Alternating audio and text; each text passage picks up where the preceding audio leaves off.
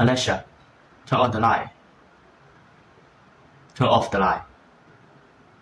First, find the ESP32 terminal from here. Then we can download the source code that we'll need later from the bottom of this web page.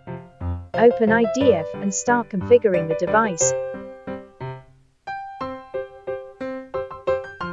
Please select the configuration as shown in the image.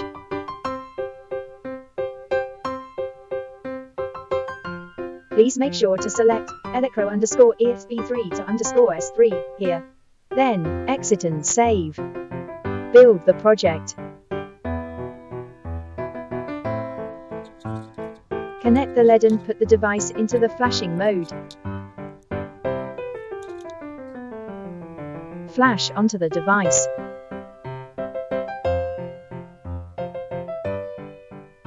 Done. Let's try it out and see how it works. Alexa, turn on the light. Turn off the light.